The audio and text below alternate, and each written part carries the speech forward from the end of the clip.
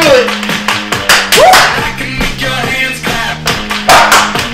Ellie, did you say hi to everybody? She's the Uncle Robbie. Hi. Oh, it's okay. I mean, it's a little late to eat dinner, but you know, I was in downtown Phoenix teaching a virtual class for Fit Phoenix. You were? So I don't typically go live in my workout gear, but whatever. We're this late. You know, it's like this. She's already usually done and got a couple drinks in her by now. You know, but you know what? Let me just tell you, Chef had my drink ready. He's got my dinner ready, which is why y'all want a personal chef. I think, oh, I can't afford that. But guess what? Chef makes it affordable for even you at home. Even you. Chef, his responsibility is to make me an amazing, healthy meal that includes Brussels sprouts!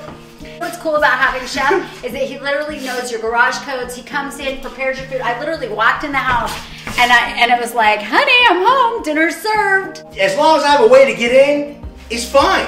I'm a cook. She came home. I wasn't gonna and it was like literally 38 seconds left on the oven. 38! Alright. How awesome is that? You come home and your dinner's gonna be ready in 38 seconds. This time it was amazing because it is a little bit late. Chef will come to your house, he'll cook whatever you want. I've eliminated menus. If you want me to cook an Italian appetizer, an Asian salad, and an American dinner, yo, cool! As long as I get to cook, it's okay. And all I want is Brussels sprouts. Glad you said it. Get out the way. I'm trying to do this right here. So check this out. Look at how beautiful this is.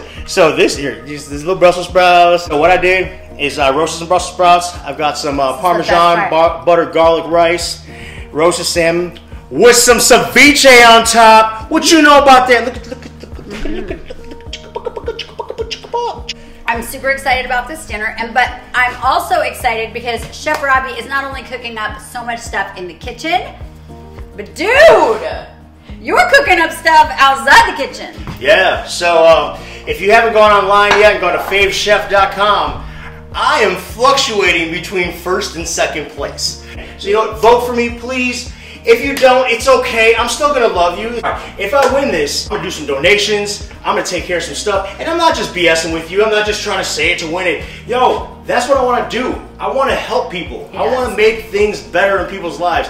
Part of Chef's cooking for people does make people really happy. For those of you who come home to a kitchen like myself where I do not enjoy cooking, I literally will eat microwave food, to be able to have a healthy, fresh cooked food for you, either through meal prep where he preps it all at the beginning of the week and you have it all week long, or having him come and make a dinner for you once a week. Also catering, also romantic dinners, so whatever you are needing. If there's food involved, I'm in. No way, mama, I'm not gonna run because I know there's gonna be peace real fast. There's busting and fighting.